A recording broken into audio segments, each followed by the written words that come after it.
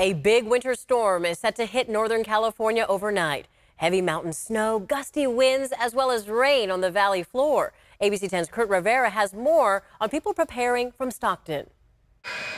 In Stockton's country club neighborhood, Alfredo Fernandez is not about to blow his chance to put fallen leaves in their place. A lot of leaves, we got a lot of leaves on the street and nobody cleaned it up like this year. So now we're getting ready. Last year, Fernandez says water flooded a portion of his street, getting dangerously close to his home's front door. We can't even get out and get in the house, so we have to use some big truck to get out and get in.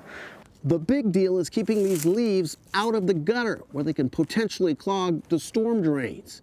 You should rake your leaves, put them in your organics cart or your green waste cart, and if that's full, go ahead and bag them and place those bags next to your cart, and they'll be picked up on your regular collection day. For San Joaquin County residents, rake leaves in piles and the county's large trucks will scoop them away.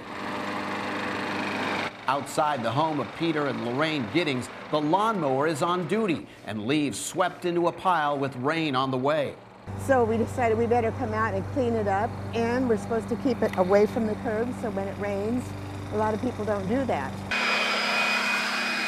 Bottom line, let it drain when it rains by clearing leaves now. Do it.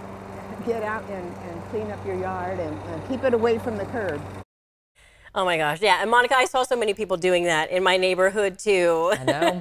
You're tracking the gusty winds, and of course, if you have a chance, put the loose items, any decorations, put them away if you can, and then slowing down when you drive too. So all of that advice, I know. Right, and the time now is to prepare for a longer morning commute, because that's going to be the one that's really impacted. And if you're headed up into the Sierra, which I advise not to head up to the Sierra, just be prepared for very long drive times, because chain controls are very likely going to be roughly at about 3,000 to 3,500 feet as we head throughout the day.